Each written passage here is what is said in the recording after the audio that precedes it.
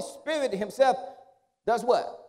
Maketh intercession for us with what? Groanings which cannot be uttered. So that's not tongues right there, because tongues can be uttered. Tongues, you hear tongues. I believe that this starts out in tongues, but it ends up in groanings. Why? Because look what the Amplified Bible says. It says here, where am I? Verse 18, verse 26. Look what it says. So you too, the Holy Spirit comes to our aid and bears us up in our weakness. Oh, Lord. Why? For we do not know what prayer to offer, nor how to offer it worthily as we ought. But the Spirit himself goes to meet our supplications. Stop right there. Supplications in the Spirit. This is what it means. So when we pray in the Spirit, the Holy Spirit does meet our supplication. He goes and does that when we pray in tongues. But it don't stop there. And it's a conjunction. And then it says, and please in our behalf with unspeakable yearnings and groanings too deep for utterance.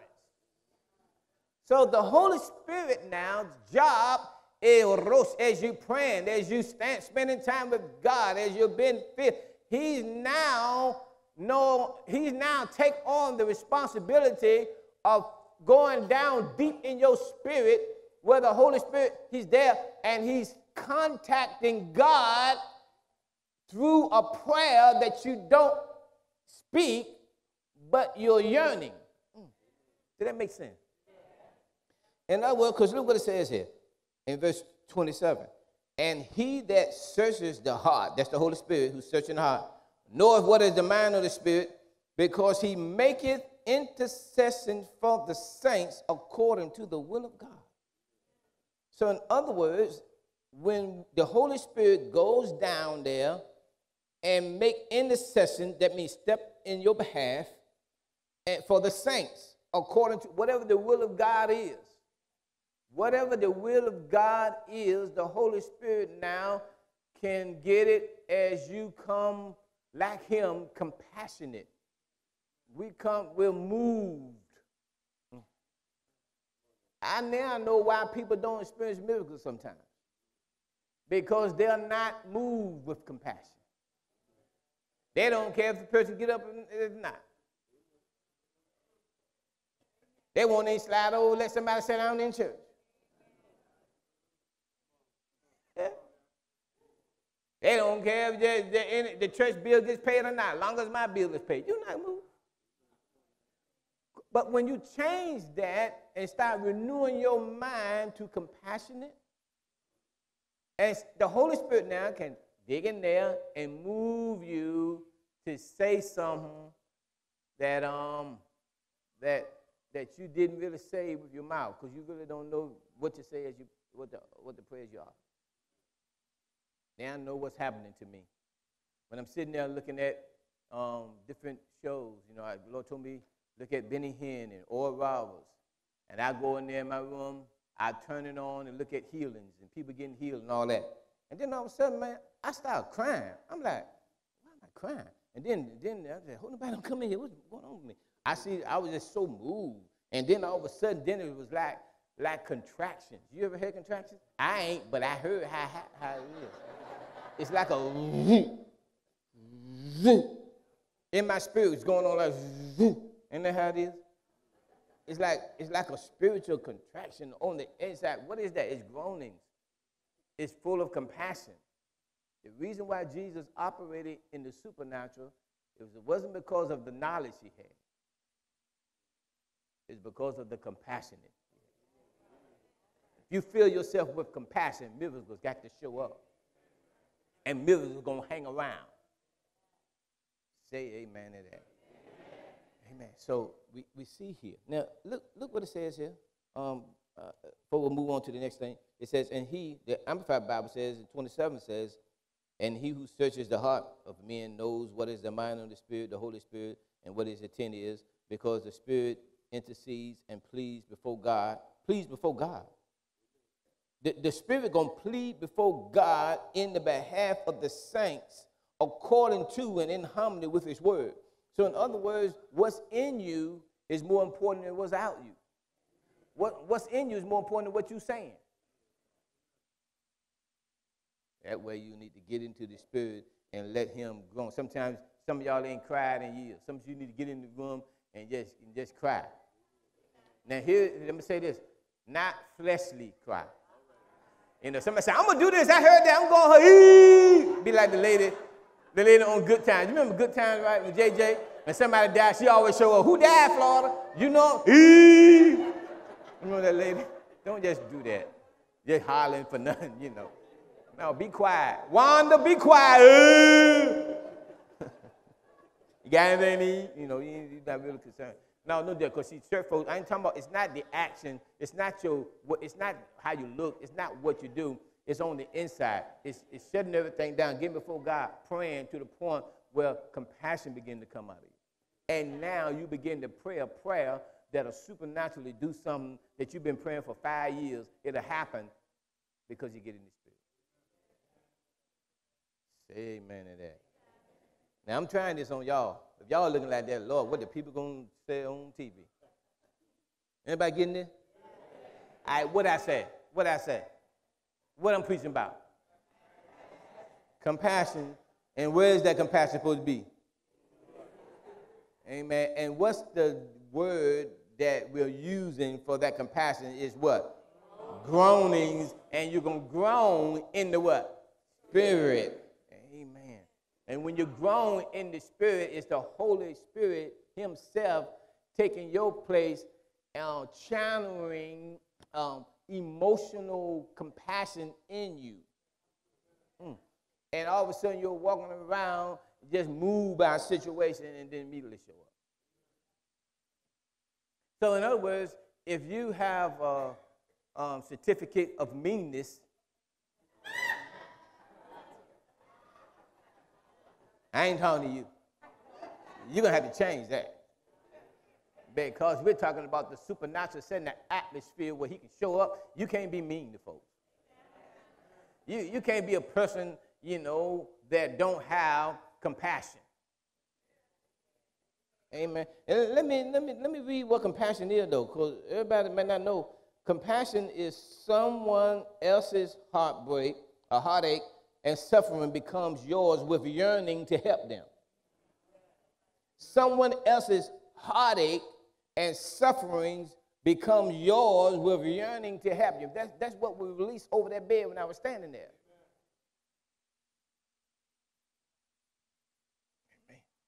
Here's some synonyms for compassion. Sympathy, kindness, pity, mercy, charity, empathy. In other words, the ability to understand and share the feelings of others. Do you have the ability to understand and feel the feelings of others? Well, when you do, you're going to fill yourself with compassion. And you're going to get your needs met, and everybody come in contact with you, there will be an atmosphere where the miracle is going to show up. The reason why the old covenant don't see the results that Jesus saw is because the old covenant, everybody had the compassion of Jesus. The reason why the religious leaders was walking around there on Jesus' day and never seen a miracle, all they doing was complaining and talking about how much word they knew. The reason why you can know all the word in the Bible and still don't see a miracle, it's not because you don't know something. It's because you don't have something birthed in you called compassion, because compassion is what brings miracles. You need to ask the Lord, Lord, fill me with your compassion. Say amen to that. Amen. Now, I'm not trying to do no hooping and hollering. Not trying to get you happy. I'm just trying to impart something so we can have a church. Can you imagine coming in and this church is filled with compassion? Concerned about others just more than you're concerned about yourself.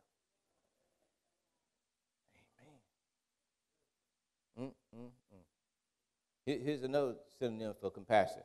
Grace, consideration, concerned?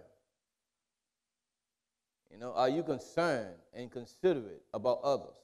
Me and my wife, we were down, you know, hanging out a little in Williamsburg this weekend, and then all of a sudden we was coming, before we came back, we went to McDonald's to get some breakfast, right? And then all of a sudden, I'm just minding my sanctified business in the line. And this lady, you know how McDonald's is, you in this lane, and they in that lane. And then when you get your order, you really don't know who to go next. I think I go next, you know.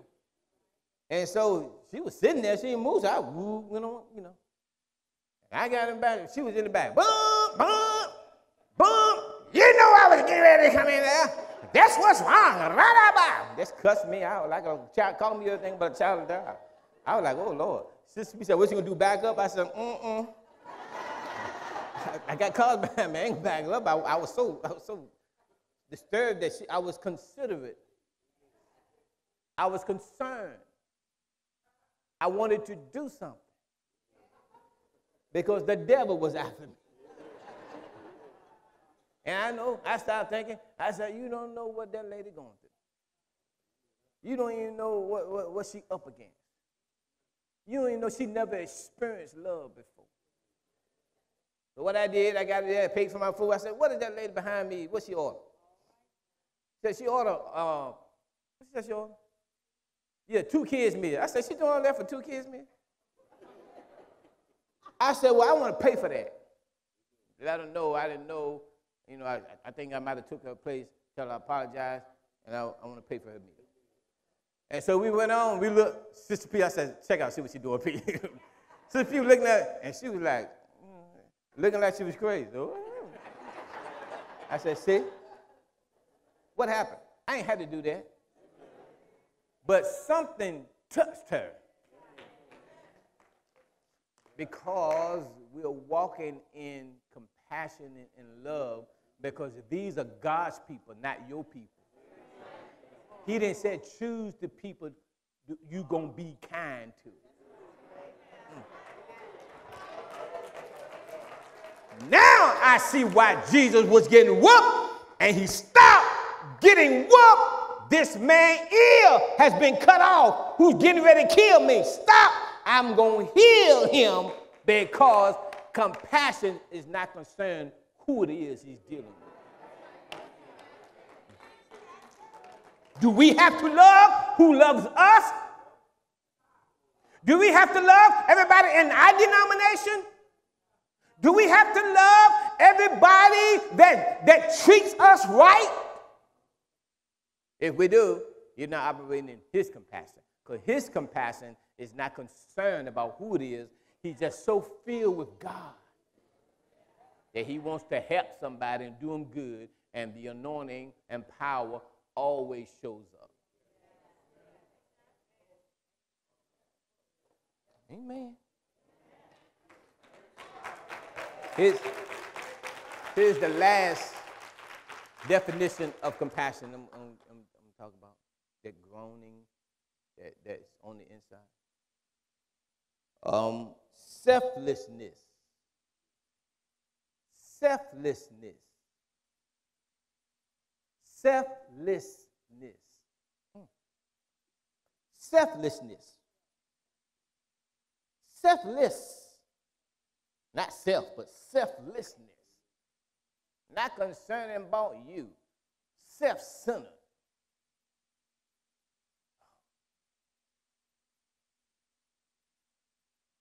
His disciples said, send them all away. Send them all away. We can't feed all these people. Jesus said, ho. What you have? Because Jesus was more concerned. He wasn't selflessness. And the Bible said he moved with compassion and fed them. He met their needs because of compassion. Are we a church of compassion? Or are we a church of the flesh? Because we got up there, miracles in the atmosphere. That's where we headed. That's where we are. But do we have people in here who going to short-circuit that or enhance that? Do we have people in here who's going to make a vow to become like Jesus? Be moved with compassion to help people. Move with compassion to heal people. Move with compassion to let the person on the job go who cussed you out. You don't respond this time. Oh, Lord, y'all didn't hear what I'm saying yet. Move with compassion to don't allow anybody to get you off, because you know if you stay in compassion, immediately are going to hit you. Immediately are going to show up. What people are doing is letting their feelings get involved to the point where we think we have a right to treat people a certain way. And what the enemy is doing is robbing your miraculous. He's robbing your supernatural. He don't want you to know that it has something to do with compassion, sympathy, and you just, for the sufferings and heartaches of others. You yearn to help them, yearn to bless them, yearn. Man. That's why I now know why I still love people when they do me wrong. I can't help it. They offended me. They assaulted me, and I run them down in the street and hug them and say, I love you. What's up? What's up? I remember one store, one guy, he was upset with me. I don't know what he was upset about, whatever. But anyway, left the church and everything, so he went to this little store, right? I was going there to get some umber off for the car and stuff. So I went in there, right? I saw him, I said, oh, there you go. And then I said, I'm going to speak to him, And I went around there, how you doing, right? He came in, how you doing? And he saw me, he said, oh, Lord.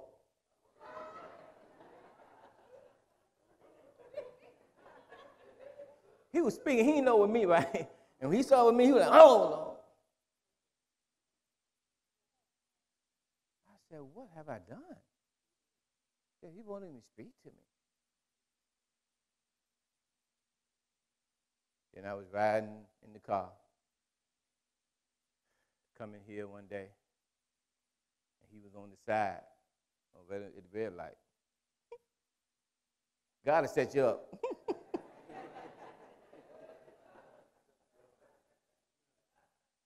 I rolled down the window. I said, what's up?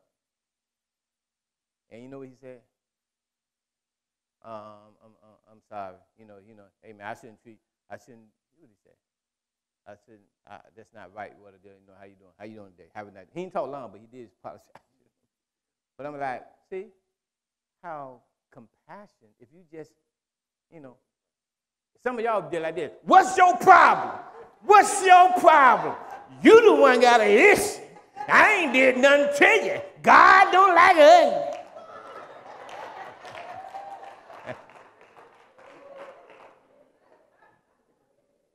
But Jesus was betrayed, and he healed the man. Ear got up. Jesus was stole from by Judas.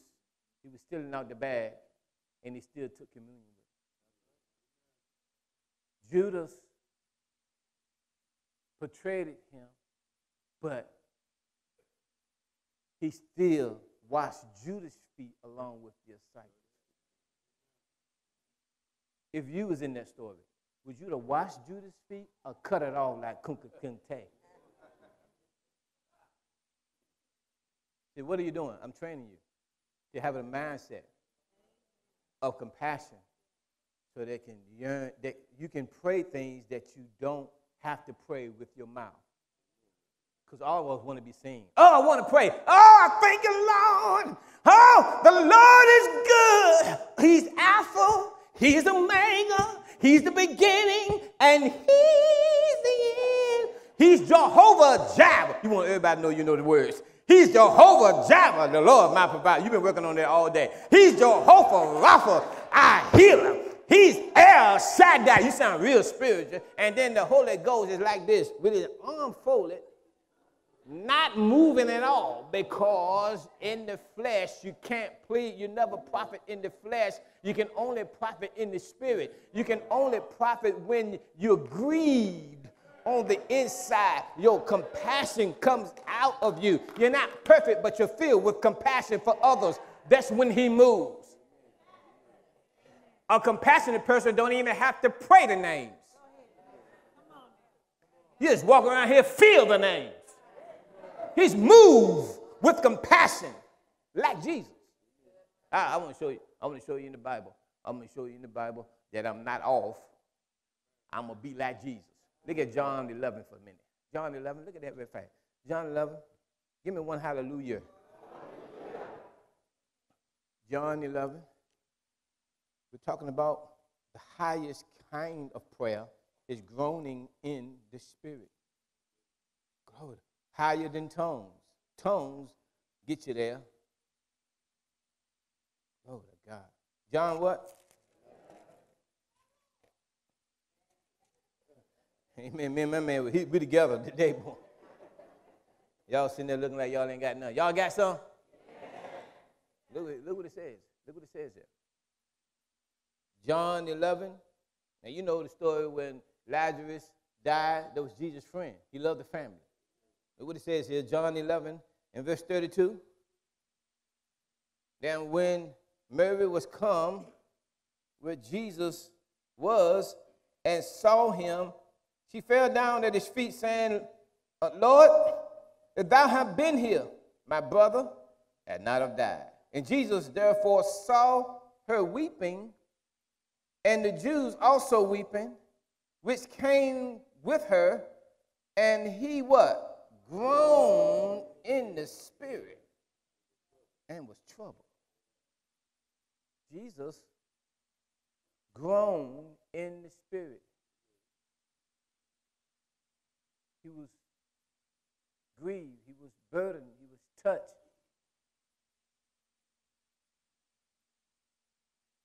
Say amen to that.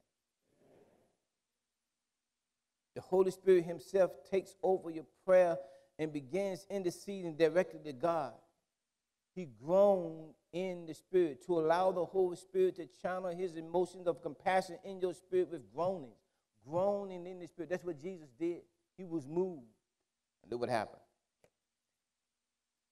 He said, where have you laid him? And they said unto him, Lord, come and see. And Jesus wept. Now, that right there was the first scripture I ever learned in the Bible. I didn't know what it meant. It means Jesus wept. He was moved with compassion on the inside. He was yearning. He felt what they felt. Oh, God. And all of a sudden, he wept. And then he said unto the Jew, behold, he loved him. And then look it down in verse 38. And Jesus therefore again, what? Groaning in himself, cometh to the grave, and was a cave, and the stone laid upon it. Jesus said, take the stone, take away the stone. Martha, the sister of him that was dead, said unto him, Lord, by this time he stinketh, and he have been there 4 days. In other words, this is a miracle. I mean, this is a miracle. But Jesus has already prayed. Somebody said, what did he do? He groaned. They didn't know he groaned. But look what it said. Jesus said, he said, I said unto thee, where is that?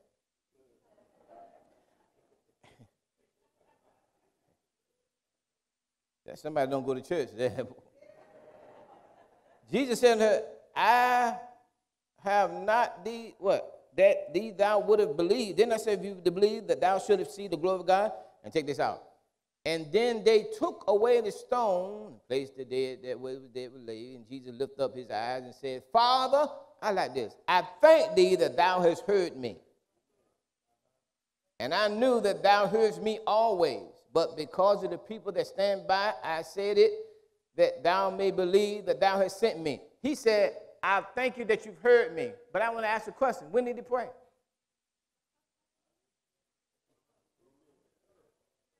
I tell you when he prayed, when he said nothing. When down on the inside, he said everything he needed to say because he was moved with compassion. And when that compassion came out of him, it was over then. Because look what happened. Look what happened. He read it now. And then when he spoke, he said this, look, with a loud voice, Lazarus, come forth. And he that was dead came forth, bound hand and foot in grave clothes, and his face was bound with a napkin. Jesus said, loose him and let him go. What happened? A supernatural miracle showed up because Jesus groaned in the spirit, because the Holy Spirit takes over his prayer and begin to say, see, it's like warfare. See, the devil, if you say, Lord, deliver me, the devil heard that, he may try to hinder it. You can pray in tongues. They're trying to pray in tongues. I don't know if something happens, so just send some demons to try to hinder them. But if you're not saying nothing, just walking around, the devil can't even stop you or hinder you anymore, because you're not operating with words. You're operating in the spirit. You're contacting God, just walking around, filled up with his compassion, yearn about situations, want everything right, tired of that devil causing problems and situations, and you want people free. You want humanity free. Somebody lost, you want them saved. Somebody sick, you want them healed. Somebody poor, you want them rich.